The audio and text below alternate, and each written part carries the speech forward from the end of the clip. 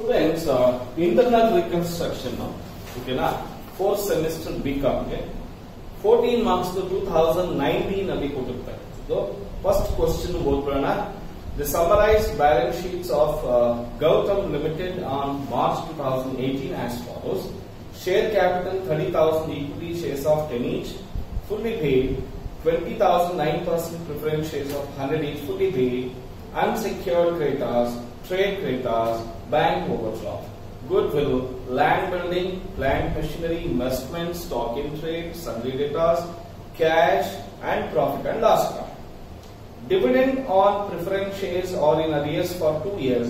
The scheme of reconstruction approved as follows: equity shares made up value to be reduced to 5 rupees each, and to meet working capital, 10,000 equity shares of rupees 5 each issued to public for subscription and was fully paid and received. Land and buildings should be valued at 2,20,000. Goodwill to be written off. Plant and machinery to be depreciated by 10%. Okay na? Okay na? Okay. Trade creditors have agreed to forego liability up to 25% on condition of 25% net liability. ನೋಡಿ ಏನಂತ ಹೇಳಿದಾನೆ? Trade creditors have agreed to forego liability up to 25% on condition of 25% of net liability to be paid immediately. Okay na? Net investments are taken over by bank in full settlement of overdraft. Cost of reconstruction amount to rupees 5,000. Preference shareholders have agreed to give up rights on dividend arrears and converted 9% preference shares into 11% preference shares of 100 each. So you are required to pass journal entries to the above effect and draw the reconstructed balance sheet. ಅಂತ ಕೇಳಿದ್ದಾರೆ. ಇಷ್ಟು problem ಇರ್ತಕ್ಕಂಥದ್ದು. ಈಗ ನಾವು ಏನ್ ಮಾಡಬೇಕು ಅಂತ ಹೇಳಿದ್ರೆ ಫಸ್ಟ್ ಜರ್ನಲ್ ಎಂಟ್ರೀಸ್ ಪಾಸ್ ಮಾಡಬೇಕು. ಜರ್ನಲ್ ಎಂಟ್ರೀಸ್ ಮಾಡಬೇಕಾದ್ರೆ ಓಕೆನಾ, ಜರ್ನಲ್ ಎಂಟ್ರೀಸ್ ನಾವು ಒಂದೊಂದೇ ಅಡ್ಜಸ್ಟ್ಮೆಂಟ್ ಓದಬೇಕು, ಒಂದೊಂದೇ ಜರ್ನಲ್ ಎಂಟ್ರಿ ಪಾಸ್ ಮಾಡಬೇಕು. ಓಕೆನಾ, ಎಲ್ಲ ಓದ್ಬಿಟ್ಟು ಒಂದೇ ಸರಿ ಮಾಡಕ್ ಆಗಲ್ಲ. ಇಲ್ಲಿ ಏನ್ ಹೇಳಿದಾನೆ, ಈಕ್ವಿಟಿ ಶೇರ್ಸ್ ಓಕೆನಾ 10 ರೂಪೀಸ್ ಕೊಟ್ಟಿದ್ದಾರೆ. ಹೌದಾ? ಬ್ಯಾಲೆನ್ಸ್ ಶೀಟ್ ನೋಡಿ, 30,000 ಈಕ್ವಿಟಿ ಶೇರ್ಸ್ 10 ರೂಪೀಸ್ ಫುಲ್ ಕೊಟ್ಟಿದ್ದಾರೆ. ಅವರು ಎಷ್ಟು ರೂಪಾಯಿ ಇಳಿಸ್ಕೊಳ್ತಾ ಇದ್ದಾರೆ? ಪೇಡ್ ಅಪ್ 5 ರೂಪೀಸ್ ಇಳಿಸ್ಕೊಳ್ತಾ ಇದ್ದಾರೆ. ಹಾಗಾದ್ರೆ ಇನ್ನೆಷ್ಟು ಸ್ಯಾಕ್ರಿಫೈಸ್ ಮಾಡಿದ್ದಾರೆ? ಇನ್ 5 ರೂಪೀಸ್ ಸ್ಯಾಕ್ರಿಫೈಸ್ ಮಾಡಿದ್ದಾರೆ. ಹಾಗಾದ್ರೆ ನಮ್ಗೆ old equity share capital account debit 30,000 into 10 rupees ಕೊಟ್ಟಿದ್ರು, 3 lakh ರೂಪೀಸ್ ಪೇಮೆಂಟ್ ಮಾಡಿದ್ರು. ಈಗ ರೀಕನ್ಸ್ಟ್ರಕ್ಷನ್ ಸ್ಕೀಮ್ಗೆ ಅವರು ನ್ಯೂ ಈಕ್ವಿಟಿ ಶೇರ್ ಕ್ಯಾಪಿಟಲ್ ಎಷ್ಟಾಗ್ತಾ ಇದ್ದಾರೆ? 30,000 ಇಂಟು 5 ರೂಪೀಸ್ ಆಗ್ತಾ ಇದ್ದಾರೆ. ಸೊ 1,50,000 ಆಗ್ತಾ ಇದೆ. ಕರೆಕ್ಟಾ? ಇನ್ನು ಉಳಿದಿರೋದನ್ನ ಏನ್ ಮಾಡ್ತಾ ಇದ್ದಾರೆ? ಸ್ಯಾಕ್ರಿಫೈಸ್ ಮಾಡ್ತಾ ಇದ್ದಾರೆ. ಅದನ್ನ ಕ್ಯಾಪಿಟಲ್ ರಿಡಕ್ಷನ್ ಅಕೌಂಟ್ಗೆ ಟ್ರಾನ್ಸ್ಫರ್ ಮಾಡ್ತಾ ಇದ್ದಾರೆ. ಕರೆಕ್ಟಾ? ನರೇಶನ್ ಏನಂತ ಬರೀತೀವಿ ಅಂದ್ರೆ being equity share capital reduce ಅಂತ ಹೇಳ್ತೀವಿ. ಕ್ಲಿಯರಾ? ಅಲ್ಲಿಗೆ ಒಂದು ಜರ್ನಲ್ ಎಂಟ್ರಿ ಆಯ್ತು. ಎರಡನೇ ಜರ್ನಲ್ ಎಂಟ್ರಿ ಅದೇ ಪಾಯಿಂಟ್ ಅಲ್ಲಿ ಓಕೆನಾ, ಕಂಪನಿ ರೀಕನ್ಸ್ಟ್ರಕ್ಷನ್ ಆದ್ಮೇಲಿಂದ ದುಡ್ಡು ಬೇಕಂತಂತೆ. ಏನದು?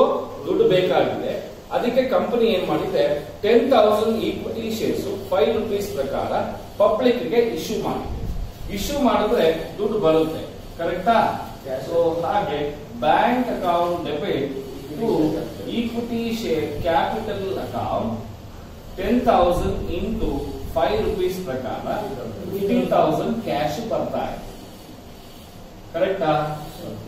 ನರೇಶನ್ ಏನಂತ ಕೊಡ್ತೀವಿ ಅಂದ್ರೆ being equity share capital issue.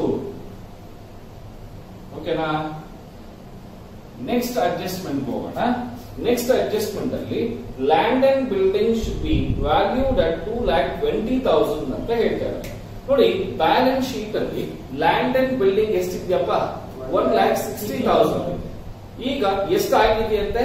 2,20,000 ಆಗಿದೆ. ಅಪ್ರಿಸಿಯೇಷನ್ ಆಗಿದೆ. ಹೌದಾ? ಅಪ್ರಿಸಿಯೇಷನ್ ಆಗಿದೆ ಅಂದ್ರೆ ಎಷ್ಟು ಅಪ್ರಿಸಿಯೇಷನ್ ಆಗಿದೆ? Land and building account debit 60,000 appreciation ಆಗಿದೆ.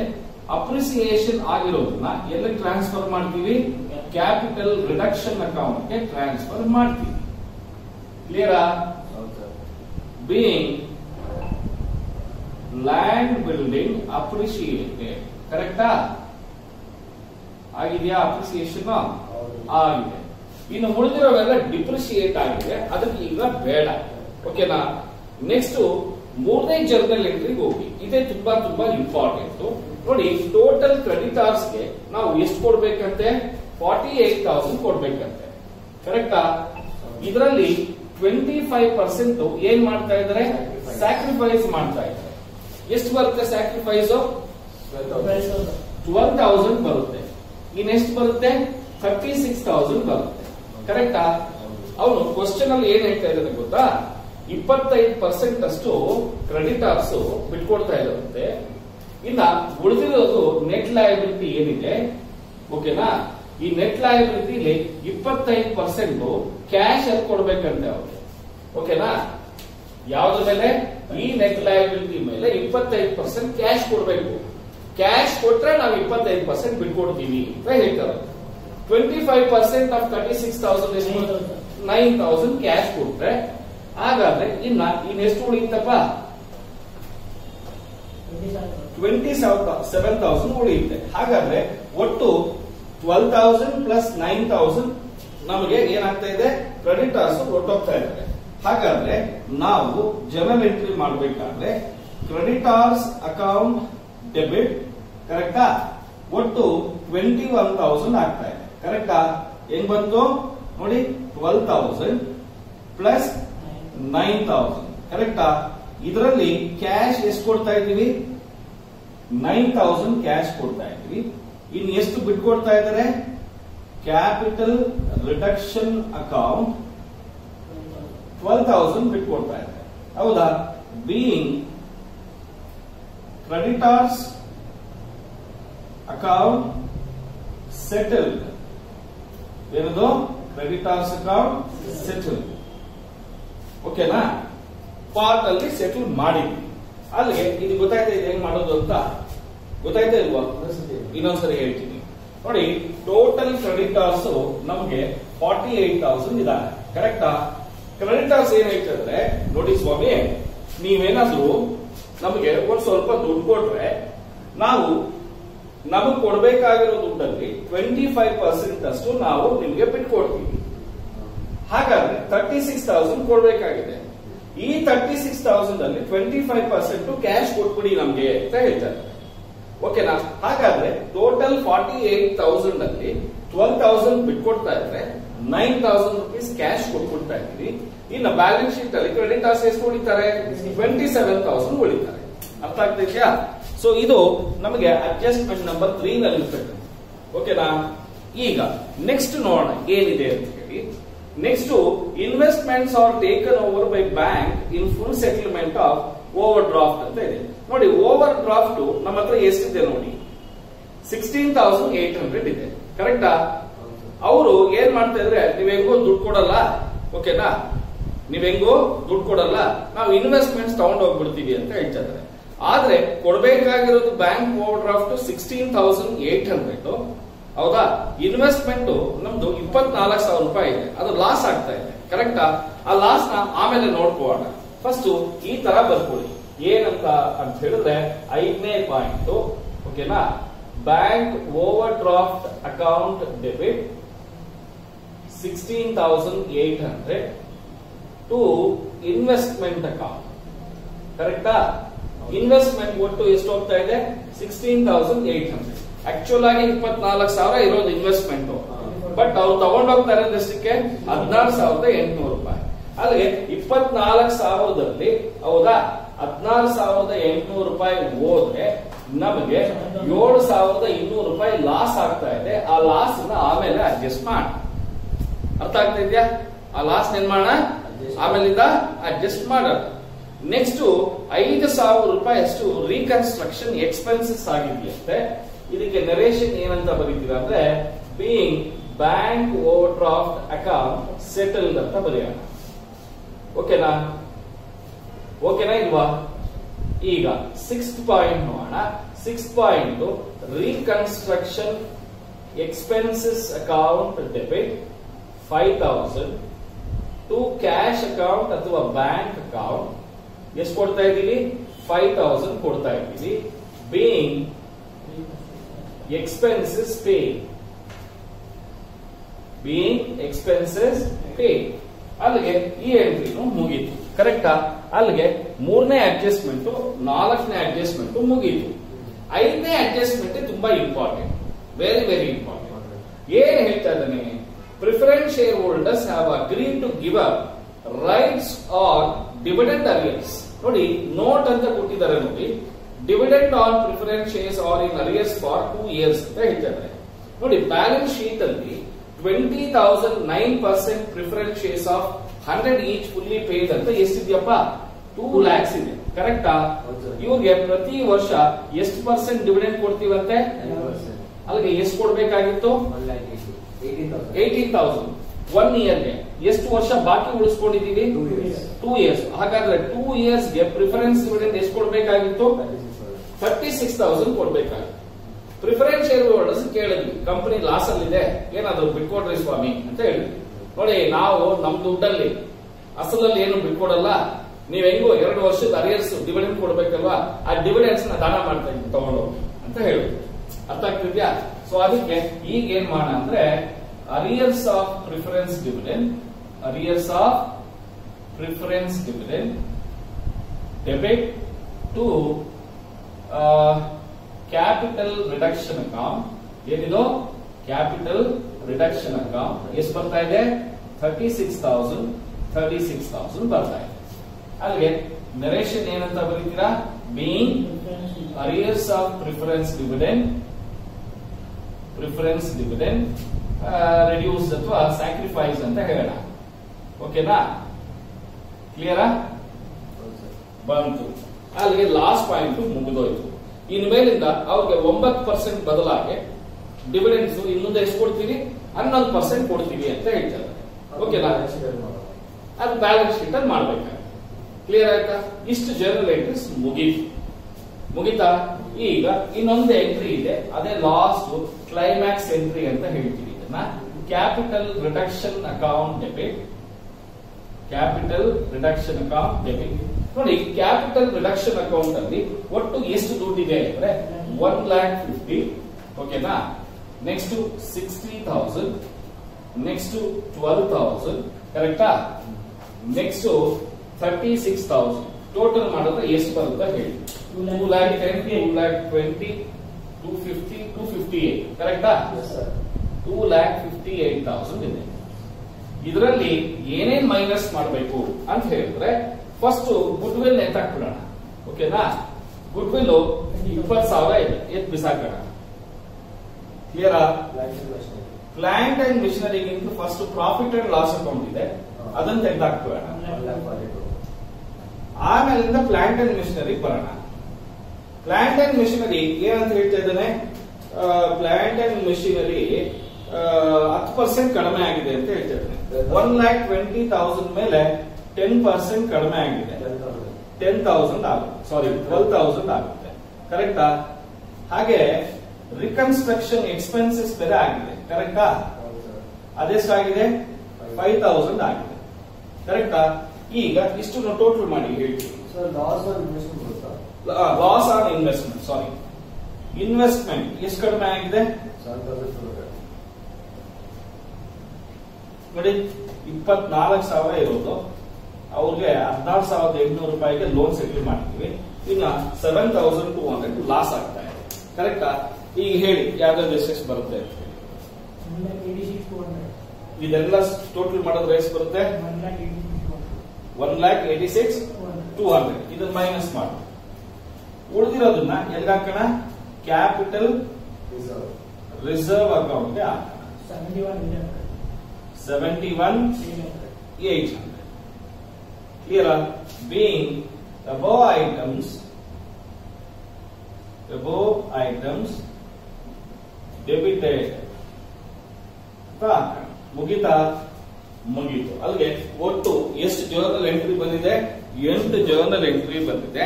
ನೋಡಿ ಯಾವ ಜನರಲ್ ಎಂಟ್ರಿನೂ ನಾವು ಫಸ್ಟ್ ಇದೇ ಮಾಡಬೇಕು ಅಂತ ಇಲ್ಲ. ಅಡ್ಜಸ್ಟ್ಮೆಂಟ್ ಓದಿದ್ವಿ, ಜನರಲ್ ಎಂಟ್ರಿ ಪಾಸ್ ಮಾಡಿ. ಫಸ್ಟ್ ಜನರಲ್ ಎಂಟ್ರಿ ಏನಿತ್ತು, ಈಕ್ವಿಟಿ ಶೇರ್ಸ್ 10 ರೂಪಾಯಿಂದ 5 ರೂಪಾಯಿ ಆಗಿದ್ರೆ 5 ರೂಪಾಯಿ ಬಿಟ್ಕೊಟ್ಟಿದ್ದಾರೆ. ಕಂಪನಿಗೆ ದುಡ್ಡು ಬೇಕಾಗಿತ್ತು, 10,000 ಶೇರ್ಸ್ ನ 5 ರೂಪಾಯಿ ಇಶ್ಯೂ ಮಾಡಿದ್ದಾರೆ. ಮೂರನೇದು ಲ್ಯಾಂಡ್ ಅಂಡ್ ಬಿಲ್ಡಿಂಗ್ 1,60,000 ಇಂದ 2,20,000 ಆಗಿದೆ, 60,000 ಅಪ್ರಿಸಿಯೇಷನ್ ಆಗಿದೆ. ನೆಕ್ಸ್ಟ್ ಅಲ್ಲಿ ಕ್ರೆಡಿಟರ್ಸ್ 48,000 ಇತ್ತು, ಅದರಲ್ಲಿ 25% 12,000 ಬಿಟ್ಕೊಟ್ರು. ಇನ್ನು ಅದರಲ್ಲಿ ನೆಟ್ ಅಮೌಂಟ್ ಮೇಲೆ 25% ಕ್ಯಾಶ್ ಕೊಟ್ವಿ, ಅಲ್ಲಿಗೆ ಟೋಟಲ್ 21,000 ಕ್ರೆಡಿಟರ್ಸ್ ಎಗ್ರೋದ್ರು. ಕರೆಕ್ಟಾ? ಬ್ಯಾಂಕ್ ಓವರ್ ಡ್ರಾಫ್ಟ್ 24,000 ರೂಪಾಯಿ ಇನ್ವೆಸ್ಟ್ಮೆಂಟ್ ನ 16,800 ತಗೊಂಡೋದ್ರು, ಲಾಸ್ 7,200 ಲಾಸ್ಟ್ ಎಂಟ್ರಿ ಹಾಕಿದ್ದೀವಿ. ನೆಕ್ಸ್ಟ್ ರಿಕನ್ಸ್ಟ್ರಕ್ಷನ್ ಎಕ್ಸ್ಪೆನ್ಸಸ್ 5,000 ರೂಪಾಯಿ ಆಗಿದೆ, ಅದನ್ನು ಮಾಡಿದ್ವಿ. ಇನ್ನು arrears of preference dividend 2 lakh preference share capital ಇದೆ, 9% ಡಿವಿಡೆಂಡ್ ಕೊಡ್ತಾ ಇದೀವಿ ಎವ್ರಿ ಇಯರ್. 2 ವರ್ಷದಿಂದ ಕೊಟ್ಟಿರ್ಲಿಲ್ಲ, 36,000 ಅದನ್ನ ಬಿಟ್ಕೊಡ್ತಾ ಇದ್ದಾರೆ. ಓಕೆನಾ? ಇನ್ನು ಉಳಿದಿದ್ದು ಕ್ಯಾಪಿಟಲ್ ರಿಡಕ್ಷನ್ ಅಕೌಂಟ್ಗೆ ಎಲ್ಲ ಡೆಬಿಟ್ ಮಾಡಿದ್ವಿ. ಕರೆಕ್ಟಾ?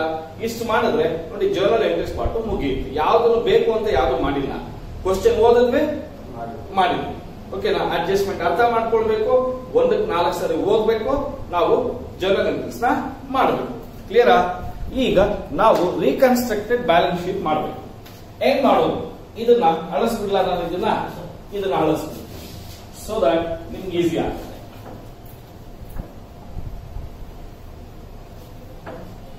ನೋಡಿ, ರೀಕನ್ಸ್ಟ್ರಕ್ಟೆಡ್ ಬ್ಯಾಲೆನ್ಸ್ ಶೀಟ್ ಮಾಡೋಣ.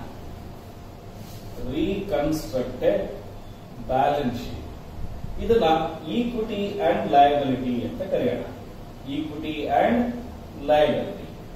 ಇದರಲ್ಲಿ ಮೊದಲನೇದು ಶೇರ್ ಹೋಲ್ಡರ್ಸ್ ಫಂಡ್. ಕರೆಕ್ಟಾ? Share holders fund. ಈ ಶೇರ್ ಹೋಲ್ಡರ್ಸ್ ಫಂಡ್ ಅಲ್ಲಿ ಫಸ್ಟ್ ಈಕ್ವಿಟಿ ಶೇರ್ ಕ್ಯಾಪಿಟಲ್. ನೋಡಿ, equity share capital, new equity share capital 30,000 equity shares ಇತ್ತು, ಹೌದಾ? ಪ್ಲಸ್ ಪಬ್ಲಿಕ್ ಗೆ ಹೊಸದಾಗಿ 10,000 ಶೇರ್ಸ್ ಅನ್ನ ಇಶ್ಯೂ ಮಾಡಿದ್ದೀವಿ. Second journal entry. ಒಟ್ಟು 40,000 ಶೇರ್ಸ್ 5 ರೂಪೀಸ್ ಪ್ರಕಾರ ಅಂದ್ರೆ ಎಷ್ಟಾಯ್ತು? 2 lakh rupees ಆಯ್ತು. ಕರೆಕ್ಟಾ? S R no? Next reserves and surplus ಅಲ್ಲಿ ನಮಗೆ ಕ್ಯಾಪಿಟಲ್ ರಿಸರ್ವ್ ಇದೆ. ಕರೆಕ್ಟಾ? ಎಷ್ಟಿದೆ ಕ್ಯಾಪಿಟಲ್ ರಿಸರ್ವ್? ಲಾಸ್ಟ್ ಅಲ್ಲಿ 71,800 ಇದೆ. ಪ್ರಿಫರೆನ್ಸ್ ಇದೆ ಅಲ್ವಾ? ಪ್ರಿಫರೆನ್ಸ್ ಶೇರ್ ಕ್ಯಾಪಿಟಲ್ ಹೇಳಿಲ್ಲ. ಓಕೆನಾ? ಪ್ರಿಫರೆನ್ಸ್ ಶೇರ್ ಕ್ಯಾಪಿಟಲ್ ಎಂತ preference share capital? 11% preference share capital. ಅವ್ರು ಅಷ್ಟೇ ಇದ್ದಾರೆ, ಏನು ಚೇಂಜ್, ಅವ್ರೇನು ಬಿಟ್ಕೊಟ್ಟಿಲ್ಲ. ಕರೆಕ್ಟಾ? ಅಲ್ಲಿಗೆ ಅವ್ರು ಎಷ್ಟಿದ್ದಾರೆ? 2 lakhs ಇದ್ದಾರೆ ಬ್ಯಾಲೆನ್ಸ್ ಶೀಟ್ ಅಲ್ಲಿ. ನೋಡಿ, ಸಿ ರಿಸರ್ವ್ಸ್ ಅಂಡ್ ಸರ್ಪ್ಲಸ್ ಅಲ್ಲಿ ಕ್ಯಾಪಿಟಲ್ ರಿಸರ್ವ್ ಅವ್ರಿಗೇನು ಇಲ್ಲ. ಓಕೆನಾ? ಅವ್ರದ್ದೇನೇ ಇಲ್ಲ, ಅವ್ರೇನು ಬಿಟ್ಕೊಟ್ಟಿಲ್ಲ. ಡಿವಿಡೆಂಡ್ಸ್ ಮಾತ್ರ ಬಿಟ್ಕೊಟ್ಟಿರೋದು, ಪ್ರಿಫರೆನ್ಸ್ ಡಿವಿಡೆಂಡ್ ಅರಿಯರ್ಸ್. ಓಕೆನಾ? ಅಲ್ಲಿಗೆ ಇದಾಯ್ತು. ಎರಡನೇದು ನಾನ್ ಕರೆಂಟ್ ಲಯಬಿಲಿಟಿ. ಏನಾದ್ರು ಡಿಬೆಂಚರ್ಸ್ ಇದಾರ ನೋಡಿ ಪ್ರಾಬ್ಲಮ್ ನಲ್ಲಿ. ಡಿಬೆಂಚರ್ಸ್ ಇದಾರ? ಡಿಬೆಂಚರ್ಸ್ ಏನು ಇಲ್ಲ, ಹೌದಾ? ನಿಲ್ ಅಂತ ಹಾಕೋಣ. ಮೂರನೇದು current liability. Current liability unsecured creditors ಇದ್ದಾರೆ. ಎಷ್ಟಿದ್ದಾರೆ ನೋಡಿ? 80,000 ಇದ್ದಾರೆ. ಕರೆಕ್ಟಾ? ಇದರಲ್ಲೇ ಏನ್ ಸೇರ್ಕೊಂಡಿರೋದು? Arrears of preference dividend ಸೇರ್ಕೊಂಡಿರೋದು. ಏನ್ ಸೇರ್ಕೊಂಡಿರುತ್ತೆ? ಯಾರಿಗೂ ಗೊತ್ತಿಲ್ಲ ಈ ಪಾಯಿಂಟ್. ಈ ಪಾಯಿಂಟ್ ಏನಾದ್ರು ಮಿಸ್ ಮಾಡ್ಕೊಂಡ್ರೆ ತಿಪ್ಪರ್ಲಾಗ ಹಾಕಿದ್ರು ಬ್ಯಾಲೆನ್ಸ್ ಶೀಟ್ ಆಗೇ ಆಗಲ್ಲ. ಓಕೆನಾ? ಇದರಲ್ಲೇ ಸೇರ್ಕೊಂಡಿರುತ್ತೆ. ಕರೆಕ್ಟಾ? ಹಾಗಾದ್ರೆ ಎಷ್ಟು ಬರುತ್ತೆ? 44,000 ಬರುತ್ತೆ. Next trade creditors. Trade creditors ಅಲ್ಲಿ 46,000 ಅಲ್ಲಿ ಕರೆಕ್ಟಾ 21,000 ರೂಪೀಸ್ ಸೆಟಲ್ ಮಾಡ್ಬಿಡ್ತೀವಿ. ಕರೆಕ್ಟಾ? ಇನ್ನೆಷ್ಟಿರುತ್ತೆ? 25,000 ಇರುತ್ತೆ. 48 ಅಲ್ವಾ? ಸಾರಿ, ಕಣ್ಣು ಕಾಣಿಸ್ತಿಲ್ಲ. 48,000 ಅಲ್ಲಿ ಅಲ್ಲಿಗೆ 27,000 ಇರುತ್ತೆ. ಬ್ಯಾಂಕ್ ಓವರ್ ಡ್ರಾಫ್ಟ್ ಏನು ಇರಲ್ಲ. ಯಾಕೆ? ಸೆಟಲ್ ಮಾಡ್ಬಿಟ್ಟು ಅಲ್ವಾ, ಇನ್ವೆಸ್ಟ್ಮೆಂಟ್ ತಗೊಂಡು ಹೋಗ್ಬಿಟ್ಟಿದ್ದಾರೆ. ಕರೆಕ್ಟಾ? ಸೊ ಅದಕ್ಕೋಸ್ಕರ ಈಗ ಇದನ್ನ ಟೋಟಲ್ ಮಾಡೋಣ, ಆಮೇಲೆ ಮಾಡೋಣ. ನೆಕ್ಸ್ಟ್ ಅಸೆಟ್ ಸೈಡ್ ಬರೋಣ. ಅಸೆಟ್ ಸೈಡ್ ಅಲ್ಲಿ ಗುಡ್ ವಿಲ್ ಇಲ್ಲ. ಕರೆಕ್ಟಾ? ಲ್ಯಾಂಡ್ ಅಂಡ್ ಬಿಲ್ಡಿಂಗ್ 2,20,000 ರೂಪೀಸ್ ಅಂತ ಹೇಳ್ತಾ ಇದ್ದಾರೆ. ಕರೆಕ್ಟಾ? ಪ್ಲಾಂಟ್ ಅಂಡ್ ಮೆಷಿನರಿ 1,20,000 ನಲ್ಲಿ 12,000 ಕಡಿಮೆ ಆಗಿದೆ ಅಂತ ಹೇಳ್ತಾ ಇದ್ದಾರೆ. ಅಲ್ಲಿಗೆ 1,08,000 ಬರ್ತಾ ಇದೆ. ಕರೆಕ್ಟಾ? ಇನ್ವೆಸ್ಟ್ಮೆಂಟ್ಸ್ ಎಲ್ಲ ಆಗೋಯ್ತು. ಕರೆಕ್ಟಾ? ಇವೆಲ್ಲ ಫಿಕ್ಸ್ಡ್ ಅಸೆಟ್ಸ್. ಕರೆಕ್ಟಾ? ಎರಡನೇದು ಕರೆಂಟ್ ಅಸೆಟ್ಸ್. ಕರೆಂಟ್ ಅಸೆಟ್ಸ್ ಅಲ್ಲಿ ಸ್ಟಾಕ್ ಏನು ಚೇಂಜ್ ಆಗಿಲ್ಲ, 54,000 ಹಾಗೆ ಉಳ್ಕೊಂಡಿದೆ. ಸನ್ಡ್ರಿ ಡೆಟಾರ್ಸ್ ಕರೆಕ್ಟಾ, ಅದು ಏನು ಚೇಂಜ್ ಆಗಿಲ್ಲ, 1,18,000 ಇದೆ. ಹಾಗೆ ಕ್ಯಾಶ್ ಓಕೆನಾ, ಇಲ್ಲೇ ತುಂಬಾ ಇಂಪಾರ್ಟೆಂಟ್. ಕ್ಯಾಶ್ ನಮ್ಮ ಹತ್ರ 6,800 ರೂಪಾಯಿ ಇತ್ತು ಕರೆಕ್ಟಾ. ಈಕ್ವಿಟಿ ಶೇರ್ ಕ್ಯಾಪಿಟಲ್ ಪಬ್ಲಿಕ್ ಗೆ ಇಶ್ಯೂ ಮಾಡಿದಾಗ 50,000 ಕ್ಯಾಶ್ ಬಂತಾ. ಅಲ್ಲಿಗೆ ನಮ್ಮ ಹತ್ರ ಒಟ್ಟು ಕ್ಯಾಶ್ ಎಷ್ಟಿತ್ತು, 56,800 ಇತ್ತು. ಇದರಲ್ಲಿ ರೀಕನ್ಸ್ಟ್ರಕ್ಷನ್ ಎಕ್ಸ್ಪೆನ್ಸಸ್ ಹೌದಾ, ಎಕ್ಸ್ಪೆನ್ಸಸ್ 5,000 rupees ಪೇಮೆಂಟ್ ಮಾಡಿದ್ವಿ ಕರೆಕ್ಟಾ. ಅಲ್ಲಿಗೆ ಕ್ಯಾಶ್ ಎಷ್ಟು ಉಳಿಯುತ್ತೆ ನಮ್ಮ ಹತ್ರ, 51,800 rupees ಉಳಿಯುತ್ತೆ ಕರೆಕ್ಟಾ. ಏನ ಡೌಟ್ ಇದೆಯಾ, ಇನ್ನೊಂದ್ಸರಿ ಹೇಳ, ಇನ್ನೊಂದ್ಸರಿ ಹೇಳ್ತೀನಿ ನೋಡಿ. ಕ್ಯಾಶ್ ಬ್ಯಾಲೆನ್ಸ್ ಶೀಟ್ ನಲ್ಲಿ ನಮ್ಮ ಹತ್ರ 6,800 ಕ್ಯಾಶ್ ಇತ್ತು. ಈ ವರ್ಷ ನಮ್ಮ ಹತ್ರ ದುಡ್ಡಿರ್ಲಿಲ್ಲ, ಅದಕ್ಕೆ ಏನ್ ಮಾಡಿದ್ವಿ, 10,000 ಈಕ್ವಿಟಿ ಶೇರ್ಸ್ 5 ರೂಪಾಯಿ ಪ್ರಕಾರ ಇಶ್ಯೂ ಮಾಡಿದ್ವಿ, 50,000 ರೂಪಾಯಿ ಕ್ಯಾಶ್ ಬಂತು. ಸಾರಿ, ಒಟ್ಟು 56,800 ರೂಪಾಯಿ ಕ್ಯಾಶ್ ಇತ್ತು. ಇದರಲ್ಲಿ ರಿಕನ್ಸ್ಟ್ರಕ್ಷನ್ ಎಕ್ಸ್ಪೆನ್ಸಸ್ ಎಷ್ಟಾಗಿದೆ ಅಂತ ಅಲ್ಲಿಗೆ ಎಷ್ಟಿದೆ, ಕ್ಲಿಯರಾ. ಈಗ ಟೋಟಲ್ ಮಾಡಿ ಎರಡು ಕಡೆನು 800, 1 + 9, 13, 21, 7, 8, 13, 15, 1 carries 2, 3 and 5. 5,51,800. ಈ ಕಡೆ ಎಷ್ಟು ಬರುತ್ತೆ ನೋಡೋಣ, 11, 12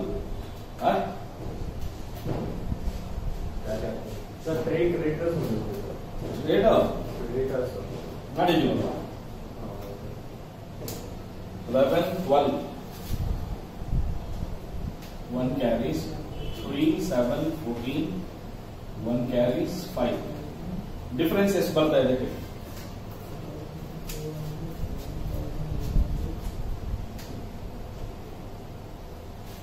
ಎಷ್ಟು ಬರ್ತಾ ಇದೆ ಡಿಫರೆನ್ಸ್?